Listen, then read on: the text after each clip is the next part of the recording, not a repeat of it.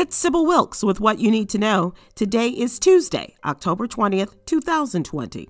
Number 1, a Sunday ruling has stopped a Trump administration plan to cut food stamps for hundreds of thousands of Americans. Chief U.S. District Judge Beryl Howell struck down a plan that would have denied food stamps to almost 700,000 Americans. In her ruling, Judge Howell pointed out that in the midst of an ongoing pandemic that has killed over 220,000 Americans and stripped away jobs from millions, this is a primary reason for not stripping away food stamp benefits for so many. Number 2, with the November 3rd election just 2 weeks away and Donald Trump's popularity waning in key states, several Republican leaders are privately voicing their concern over the president's off-the-rails rhetoric, and in some instances, publicly disassociating themselves from Donald Trump. He's not only losing the full support of GOP lawmakers, but those in the steel industry are also making their support known in a very public way. Over the weekend, the United Steelworkers Union displayed a Biden-Harris logo against the backdrop of a very special building in Chicago, Trump Tower. Number 3, according to a new poll, 25% of U.S. workers have considered quitting their jobs over concerns of contracting coronavirus. 50% of the women polled say the pandemic is a major source of stress in their lives, compared to 36% of the men, while 62% of black workers agree. Number 4, eligible voters nationwide are going to the polls in droves, choosing to cast their ballots in person due to concerns about mail-in ballots and the recent crisis at the U.S. Postal Service.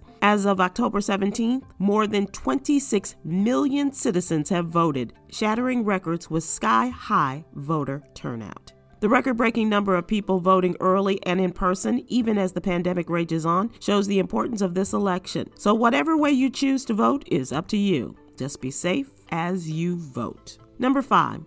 Despite growing concerns over carcinogenic agents, Johnson & Johnson continued to market and sell its baby powder to Black and Hispanic women. After facing almost 20,000 lawsuits by women who blamed the talcum powder for causing cancer, victims were finally awarded a $100 million settlement from the manufacturer. The company agreed to settle 1,000 of the cases in bulk. Please join me today live on YouTube and Facebook at 7 p.m. Eastern, 6 p.m. Central with Sisters United for Reform leaders as we discuss police reform, combating systemic racism, and more. And that's what you need to know. For more information, please go to SybilWilkes.com and sign up for my free newsletter. Be informed, be empowered.